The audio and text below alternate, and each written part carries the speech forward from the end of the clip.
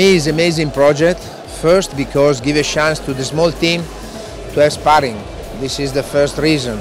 Second, because there are rules. In this case, the organizers must put in tatami 50 athletes. Third, the president allowed the first 88 athletes, European athletes, to be here for free.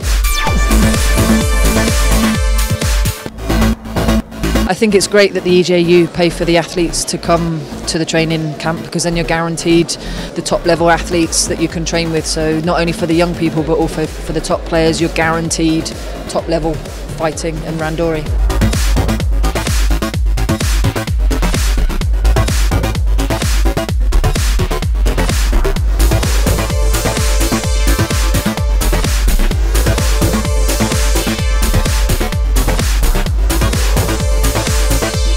For our athletes, it's a great opportunity to get their hands on a lot of bodies. Some of the best talent in the world is here, and it's rare that you get an opportunity to work out with 30 to 50 people that are in your weight class specifically, and you can work out with people your own size.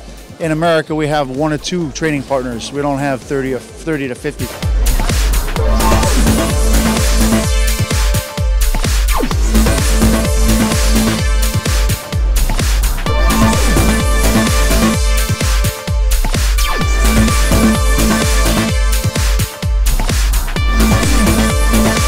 Athletes from other continents start to come.